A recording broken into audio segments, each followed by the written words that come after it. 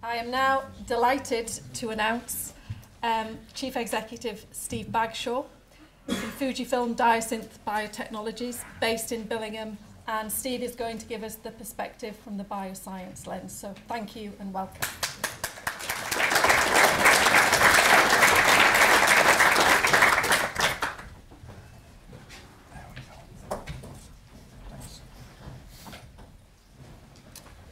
Well, thanks for the opportunity to present and showcase to you a Northeast success story. FUJIFILM Diosynth Biotechnologies.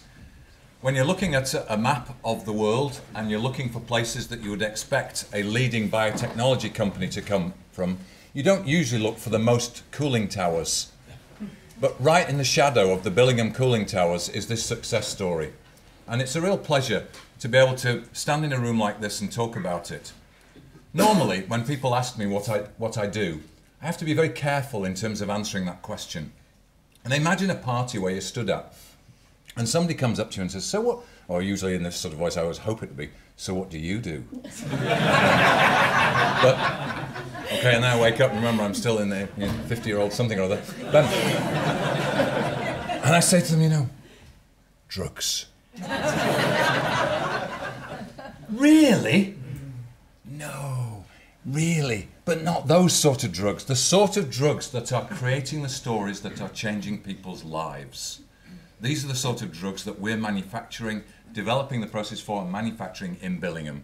We're putting drugs into the market that are attacking Crohn's disease. These are just a set of headlines from the last month around the biologics drugs, the kind of drugs that we're developing in Billingham in the northeast of England.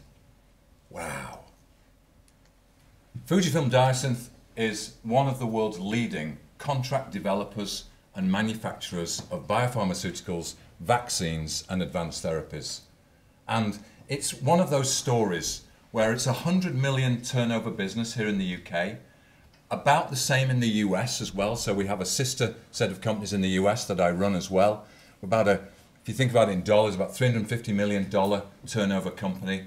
About 650 staff here on Teesside. Some of you will know that we were so big in Billingham we couldn't expand fast enough, so we've taken labs in Wilton now as well and looking to expand further. When you come down Bellasys Avenue, we think of Bio Billingham, and Bio Billingham has what is really Bio Bellasys Avenue, because at our end of Bellasys Avenue is FUJIFILM Diosynth, at the other end of Bellasys Avenue is Quorn, two of the world's leading fermentation specialists. Food at one end, drugs at the other end. Wow. In the northeast, under your watch. And inside the buildings that will still come down, you still come down Bellasys Avenue and go, really? Is this sort of equipment and the things that when we bring clients to our facility, they go, wow. Because they can see the track record that we've created in Billingham, and they meet the staff, 650 of them, that are all looking externally at how do you attract people to come and work here. Why do people outsource? Why do people take people like us and make them their partners for life? They do it because of these numbers. For every 250 really good ideas that venture capitalists might put money into, only 10 of them make it to the point at which you would test them on humans, fit humans at phase 1. Only 5 of those ever make it to people that are ill.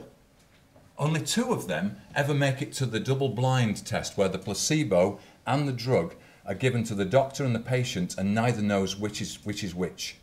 Placebos are so good, 50% of those trials fail. Work that out. And then they make it to the approved drug. And so you get to the point at which we're thrilled to have made in Billingham drugs being dispensed and used in the northeast of England, in the UK and globally. It's an international business. We're regulated by the USA, we're regulated by the UK, the EMA, by Japan, by South Korea, by Turkey, by Brazil. Anywhere in the modern world where drugs are being sold, we're regulated by them here in Billingham. And our customers are global. At any one time, we'll have 40 different clients working with us. We've worked with over 350 clients in the last 25 years. That, I think, Paul, is a building you know well. Many of you in this room will know well that this is the roots of where our business came out of, ICI's active head office. And in those 70s and 80s, very prescient people were wrestling with the problems of feed, fuel and heal. How do we do that in the world going forward?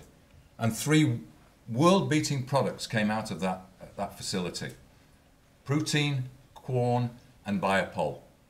Only Quorn lives today. Protein and Biopol were 25 years ahead of their time, and this is what happened to Protein in 1988.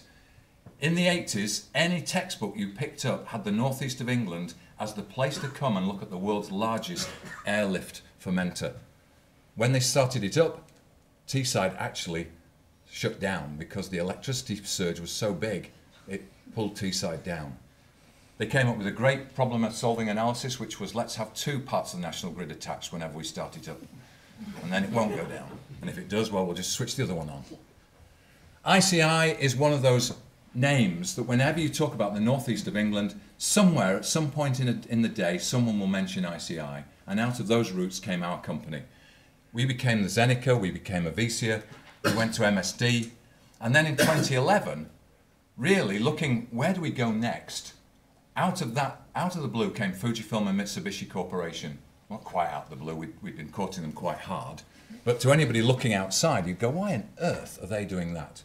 And here we are today with facilities in Billingham, and I love this slide we have everywhere because it has Billingham, and then it has North Carolina and Texas.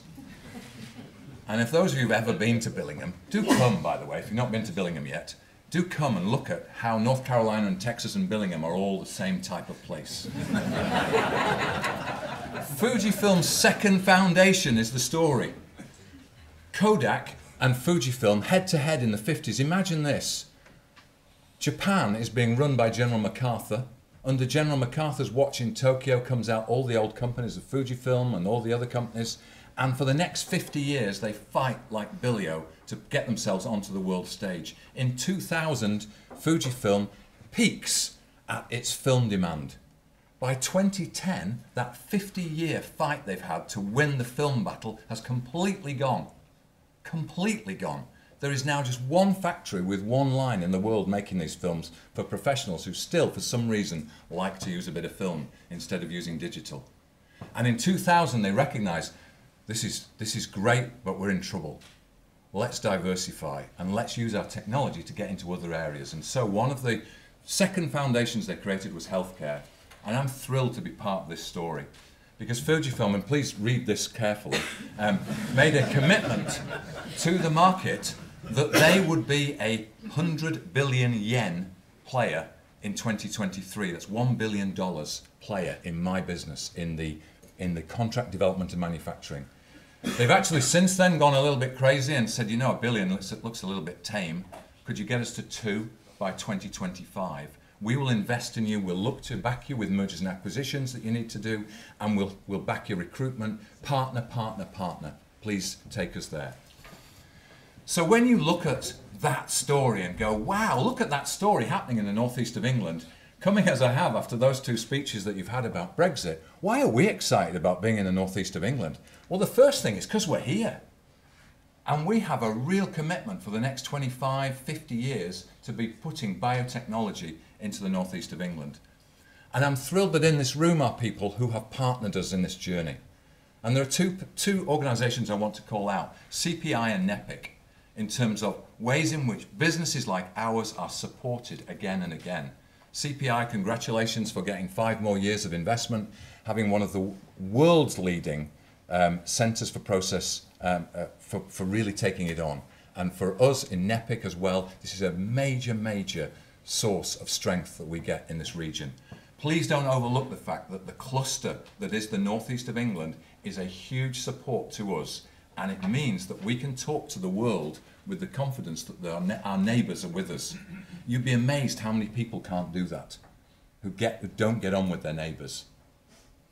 We do. It's gorgeous. You know, you've seen the pictures already that from Barclays. That was a much better introduction to why would you come to the northeast than I can give in this speech. Let me talk about children challenging industry. I love the fact that in this picture Some of you know the name that people call Middlesbrough from the outside. Well, here, these children are dressed up, not because of what Middlesbrough's doing to them, but because we don't want them to contaminate the drugs that we're making. Isn't that an awesome change of idea?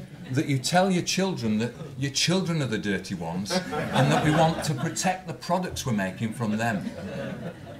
We're also thrilled to be part of the graduate schemes of this country. There's some fabulous postdoc schemes run with our friends at CPI and across the north of England and also across the universities of the UK. I've put a picture of Morris up here. I'm sure he'd be thrilled that he's part of my speech. But Morris was the mayor of Stockton last year. My owners came to Billingham for the opening of the new laboratories. Morris turned up in robes. Can you imagine Japanese inward investors being greeted by a man in robes who's there for them? It's awesome. And he and Ben have done a superb job. And Morris represents the way Stockton and the local councils have supported us and continue to support us.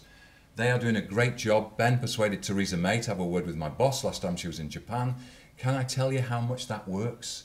Getting Theresa May or a senior politician from the UK to say, that company that you run in the Northeast, thank you.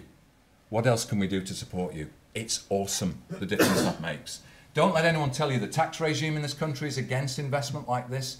The RDEC scheme is, again, world leading in terms of persuading people to come and do R&D in this country. It works.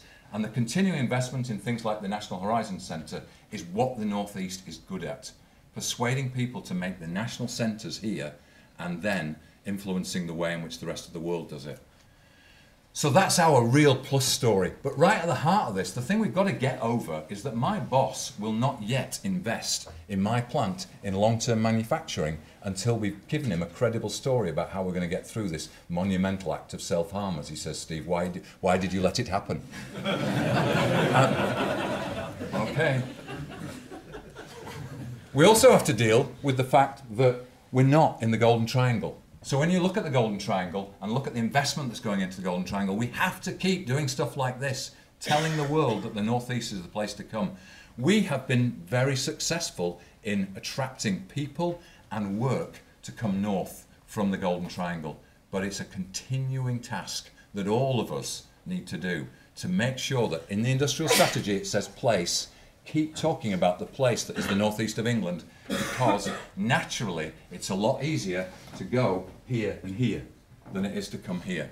And one of the problems in that it's easier to get there and there is the infrastructure to get here. And we as the northeast have to continue to tell the story that we need linking to the rest of England.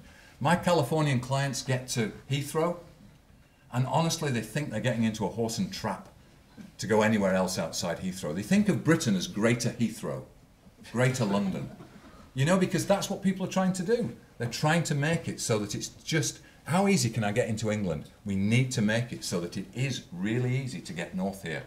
And it doesn't help when you have a story where people stand up in the press and say, I will link Middlesbrough to London by 2018, and I haven't seen the train yet.